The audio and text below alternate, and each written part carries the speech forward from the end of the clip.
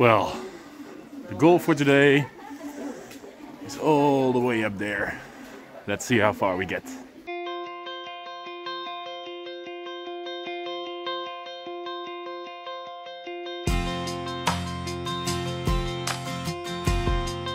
The trick for all of those who have been in China before: stairs, more stairs, until infinity.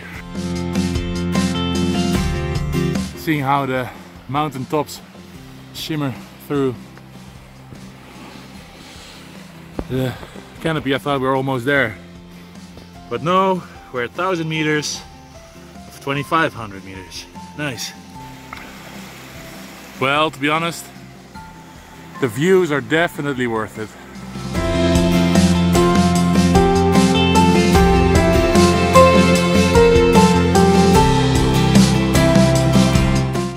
Update from halfway.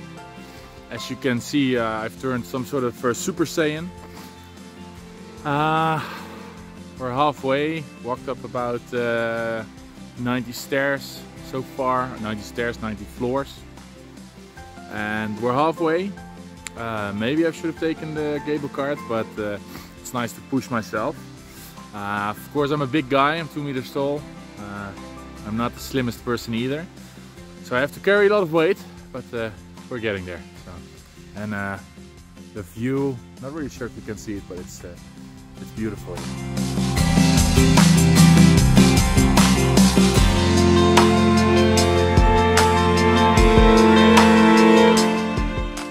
Well, we're at 80%, so it looks like we're gonna make it.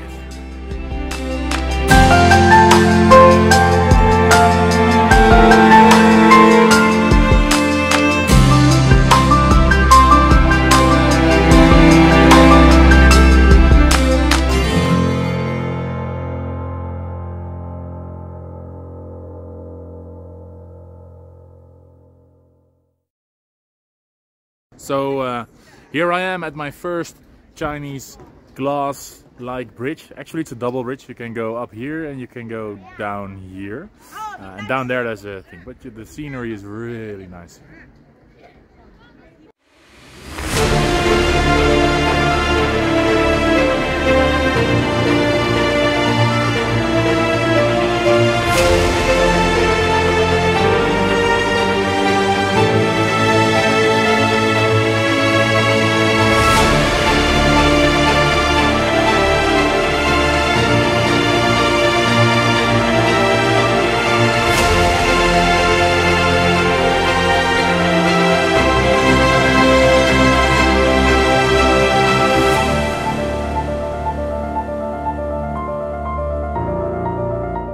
For some reason we've been walking all these steps, but Chinese people, if they're hiking, they're really talking about this: an escalator in the middle of the mountains. So when in China, hike as Chinese do.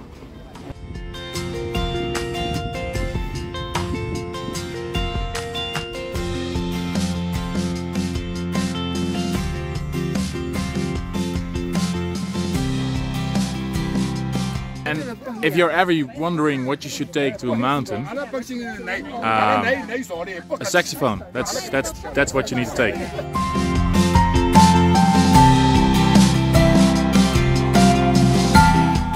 And as a matter of convenience, we're taking the cable car down.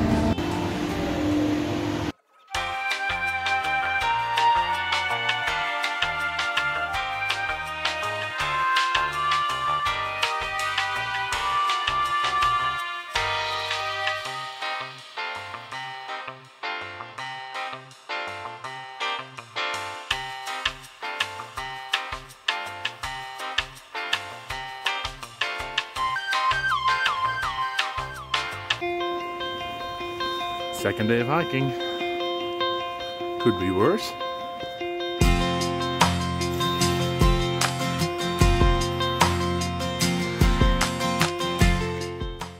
Well, second day of hiking. My legs are all warmed up now, so the amount of stairs don't frighten me anymore. However, still about 150 floors today. So So we'll almost reach the village. There we will have some traditional lunch, and we'll see how it goes.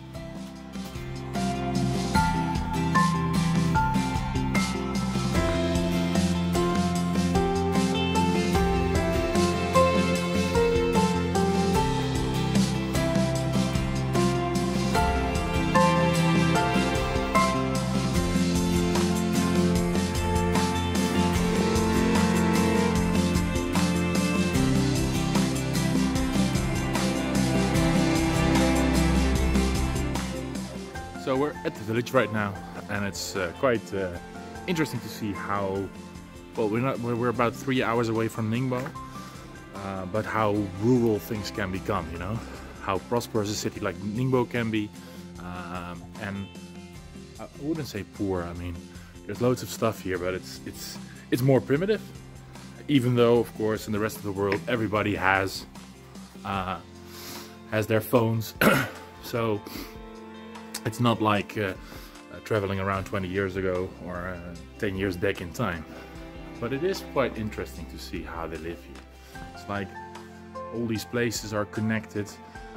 Little courtyards like this are connected to other courtyards. And that's the village. And I mean, to be honest, if you had to wake up with backdrops like this every day, I mean, there can be worse things than that, right? So...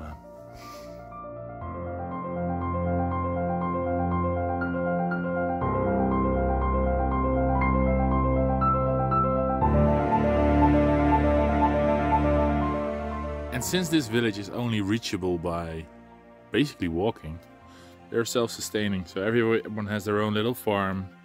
In this case, I'm not sure if you can see it, but those are actually beehives. So everyone gets their own food and lives based on that.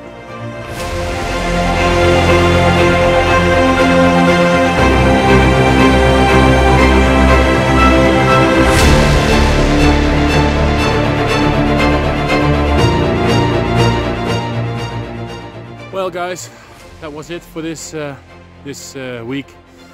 A hike, more than 50,000 steps, more than 400 floors. I had a great time. I hope you enjoyed the scenic views that I could share with you. Hopefully see you next time, guys.